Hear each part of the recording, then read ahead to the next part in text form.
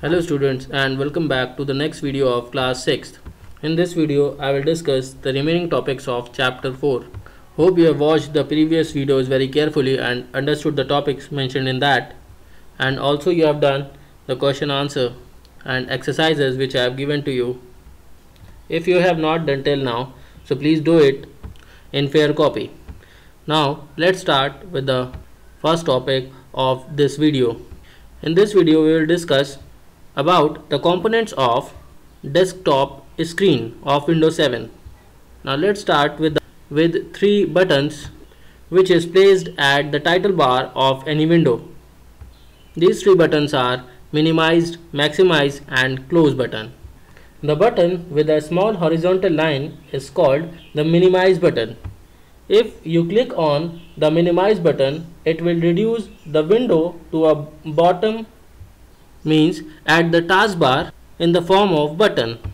The name of the application will be displayed on that button.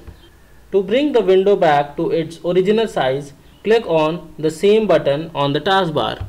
Now the next one is maximize button. This button has a square on it. Clicking on the maximize button enlarges the window to its possible maximum size. When we maximize a window, the maximize button is replaced by the restored down button. This button with two squares is located on the right side of the bar on a maximized window.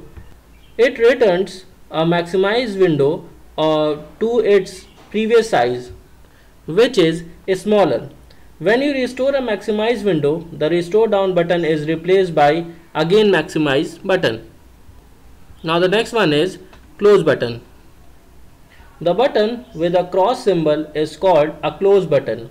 Clicking on the close button will close the application. There is one more shortcut key, that is Alt plus F4, which is used to close any window, and for maximizing the size of a window, just double click on the title bar and the window will be maximized automatically.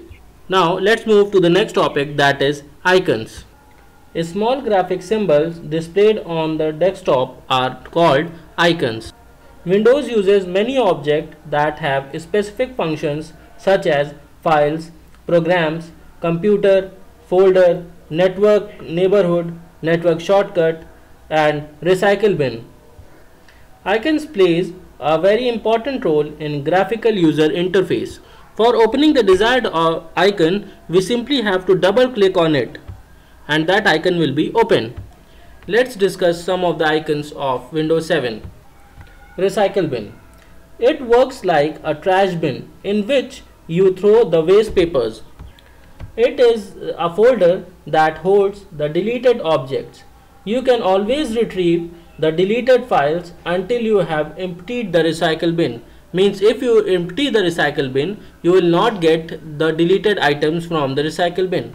The process of getting back the items from the recycle bin is known as restoring the item.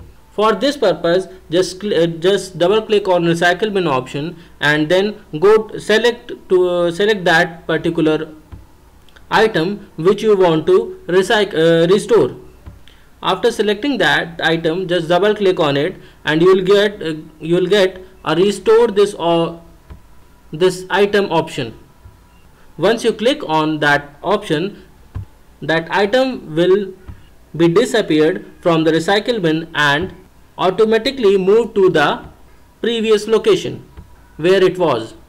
The shortcut for deleting any item permanently is shift plus delete button.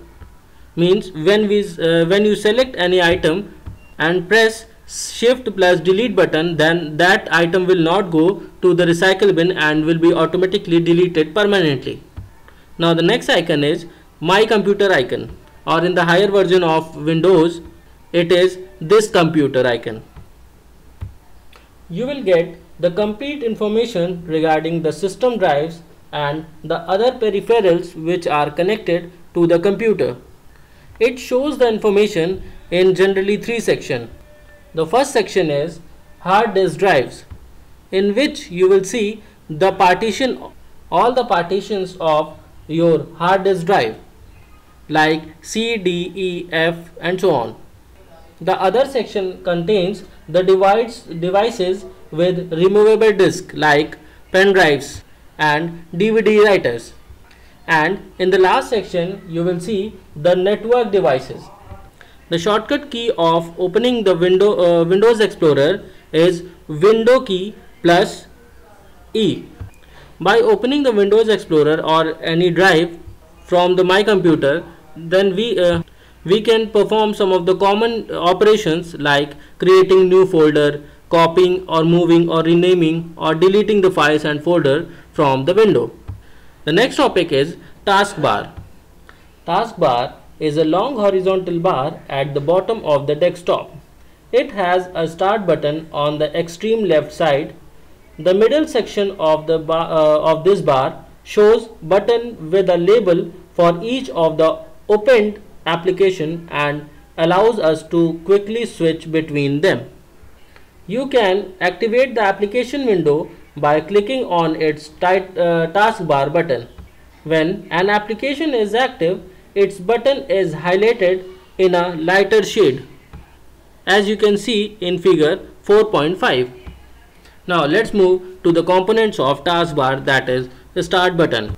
The start button is probably the most frequently used component of the Windows desktop. When you click on the start button, a menu displaying the major applications appears. These headings provide access to the main programs of your computer. You can start programs, open documents, customize your settings, get help and search for items on your computer through the start button. Now let's discuss the second component of taskbar, that is middle section. It is also known as quick launch bar, which is present on the right side of the start button on the taskbar. The icons displayed on this bar help in quickly accessing the programs as well as the applications. Like in this figure you can see Internet Explorer, Windows Explorer, Windows Media Player, Google Chrome and many more options are available, which allows us to directly click on it for opening these applications. The shortcut key for opening the start button is Window key, which is present on the keyboard. Now the last component of this taskbar is notification area. The right side of the taskbar is known as notification area, which includes a clock and a group of icons that provides status and notifications about things like updates, network connectivity, incoming mail, battery, volume and many more. That's all for this video. In the next video, I will discuss the remaining topics of this chapter.